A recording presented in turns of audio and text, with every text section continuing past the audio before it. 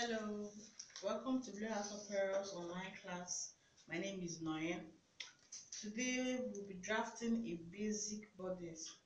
Now the measurements we need for our basic bodice are the shoulder measurement, the bust measurement, the waist measurement, the hip measurement, the round arm or the round armhole, the round sleeve measurement, the shoulder to waist measurement, and your blouse length. Okay, now these measurements, some are divided into two, some are divided into four. Now your waist and hip measurement we divide into four because our fabric is folded into two. Now we have two layers or two panels, the front panel and the back panel. So the front panel is folded into two, then the back panel will also be folded into two. So we have four folds. That's why we divide our measurements by four, in case you'll be wondering. Okay, I'll start by making a mark on the base of my fabric, or the shoulder line, or your starting point, whichever one you decide to call it. Okay, now I'll go ahead and mark my vertical measurements. The vertical measurements are the measurements in length. Okay, so from my shoulder to my chest line, I'll mark it here. Now to determine your chest line, you divide your round armhole by 2. So our round armhole for this illustration is 16, divided by 2 is 8, so you mark 8 inches. Then our shoulder to waist for this illustration is 15, so you mark 15 here. Then the length of the blouse we are working with for this illustration is 24. Then you add 2 inches for sewing allowance. You can decide to add 1 inch or 1.5 inches depending on your preference. So I'm going to take all these lines into a straight line. Okay.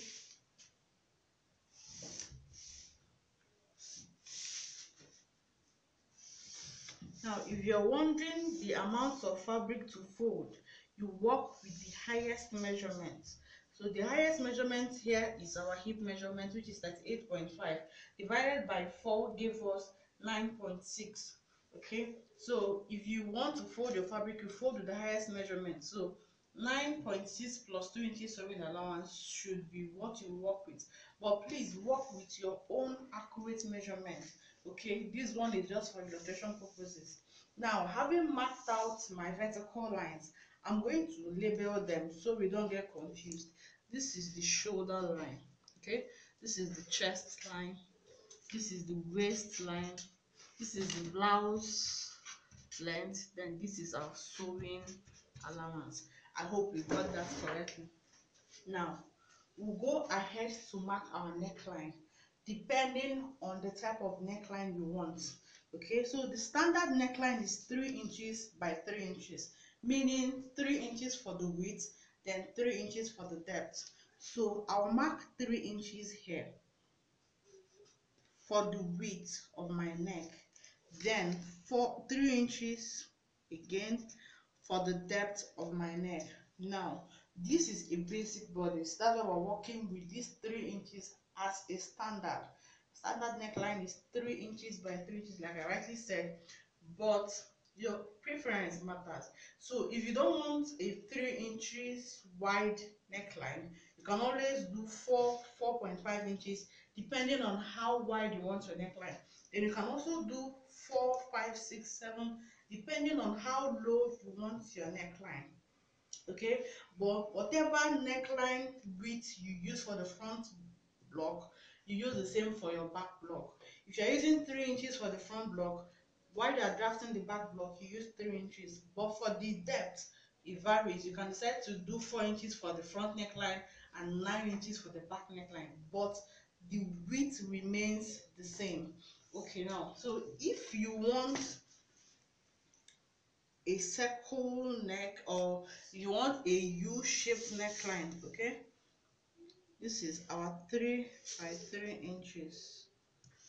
Okay, if you want a U-shaped neckline, you use your French curve from the neck width and make a curve to the neck depth. This is your U-shape neckline. If you want a square neckline, this is your square neckline. Then if you want a V neckline, you just mark a line from your neck width to the neck depth, just a straight line. So when you cut this out, it gives you a V. When you cut this out, it gives you a U-neck. When you cut this out, it gives you a square neckline. Okay, now the neckline area has been discussed. We'll go ahead to mark our shoulder. In our video on how to take measurements, I showed us how to take our shoulder measurement.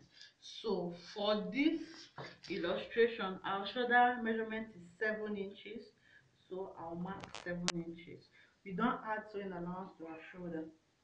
Now, on the chest line, I'll also mark 7 inches because I want to get a straight line from the shoulder. Okay, I hope you got that. So let me make a broken line, okay, for my shoulder line. Now on the shoulder line, you come down by 1 inch. I'll tell you what that is for. So when you mark the 1 inch, you connect it to the neck width. Now this is called the shoulder slope. Okay, it's called the shoulder slope. Now the reason why we slant our shoulder, it's called the shoulder slope or the shoulder slant. Like our shoulders are not straight, it's slanted. So if you cut along this line, just leaving it straight, your shoulder begins to look funny. It pokes out and looks funny. But when you slant it, the human body is not straight. So when you slant it, you have a perfect fit on your shoulder. Now coming down to this place, you now measure what we have after the shoulder slope. You now measure the distance from the shoulder slope to the chest line. Okay, let us measure. Here we have 7 inches, so we are going to divide 7 inches into 2, which is 3.5. So this is our 3.5. Don't get confused. From the shoulder slope, you measure the remaining distance you have for your chest line, and we got 7 inches. Divided by 2 is 3.5. Okay, now this is where we'll start marking our armhole from. But before I mark my armhole, I'll impute my bust measurement. Okay, so our bust is 35. Divided by 4 gave us 8.75. Okay, so on my chest line, on the chest line, this is the chest line where you impute your bust measurement. So on the chest line, I'm going to mark the bust measurement, which is 8.75. This is 8.75. Okay, plus 2 inches sewing allowance. You need our allowance, is very, very important. Then on the waistline, I will impute my waist measurement, which is 32 inches divided by 4 gave us 8 inches. Okay, plus 2 inches sewing allowance. Then on the blouse length, we'll mark our hip measurements on the blouse length because your dress or your blouse, sorry, sits around your hip line. So if you mark your waist measurements there, it becomes tight. It becomes too tight for you to wear. So on the blouse length, which is around here, we mark our hip measurement. So our hip measurement for this is 38.5 divided by 4 gave us 9.6. Okay, this is 9.6. I'll still mark 9.6 on the sewing allowance. Then 2 inches sewing allowance. Okay, now there is something I'll do on the waistline. Remember, we'll add darts. Okay, I'll introduce us to the darts. We'll add a dart of 1 inch on the waistline. Okay, we'll take our darts on the waistline.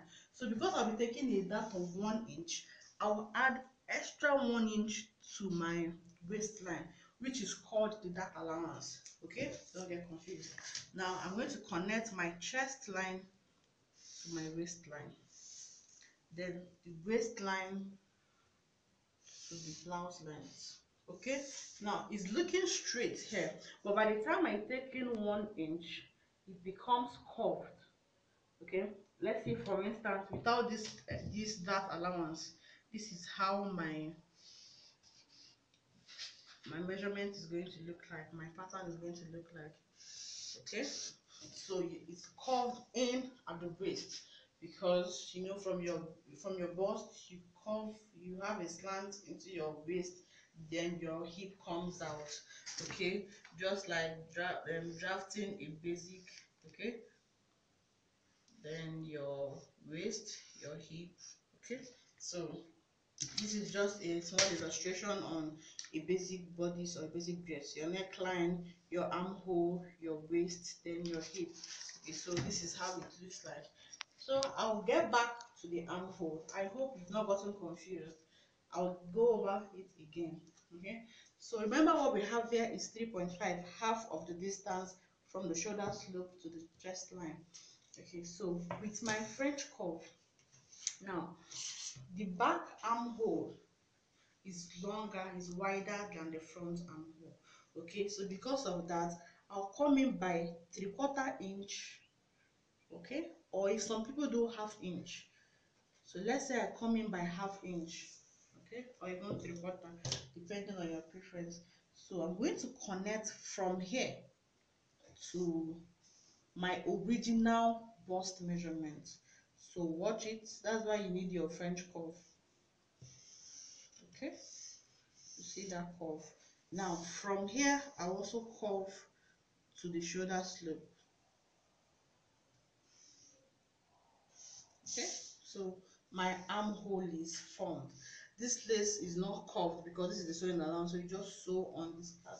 So pretty much our basic bodice is ready. The only thing remaining is our dart. Now I'll show us how to calculate our dart. Now to get the dart, okay, you need your bust pan, your nipple to nipple measurement. That's